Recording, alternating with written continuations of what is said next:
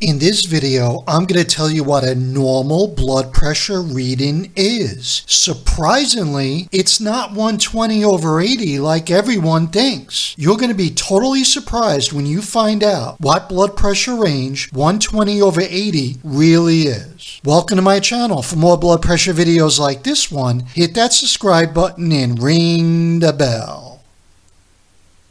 In 2017, the American College of Cardiology and the American Heart Association issued new guidelines that redefined blood pressure readings. A whole heck of a lot of people, about 31 million, had their blood pressure diagnosis changed overnight like this. Many people who had normal blood pressure were now considered to have high blood pressure. Many of the public has good reason to believe that this all has to do with big pharmaceuticals and putting people on more medication. But the powers that be claim that's not what this is about. They say when you look at the numbers, not many more people will actually be advised to take medications than before. And the new guidelines are meant to detect blood pressure problems and cardiovascular disease sooner. So let's take a look at what normal blood pressure is today. The normal blood pressure category is a systolic or upper number less than 120 and a diastolic number less than 80, which means that your blood pressure reading would have to be 119/79 or lower to fall into the normal blood pressure range. So what blood pressure range does a reading of 120/80 place you? Many of you might be guessing it's the next category above normal, which is elevated, but 120/80 is not even considered elevated. An elevated reading is a systolic number between 120 and 129 and a diastolic number less than 80. A reading of 120/80 falls into the next category above elevated, which is high blood pressure stage 1. This would be due to the diastolic number of 80 falling into the 80 to 89 range of high blood pressure stage 1. So if you thought 120/80 was normal, surprise, surprise. And bear in mind that in order to be considered to have high blood pressure, your readings need to be consistently in that range, and only a doctor can give you a diagnosis of high blood pressure. If you found value in the video, click the thumbs up, comment below, and subscribe here. But more important, stay healthy, and I wish you and your loved ones the very best.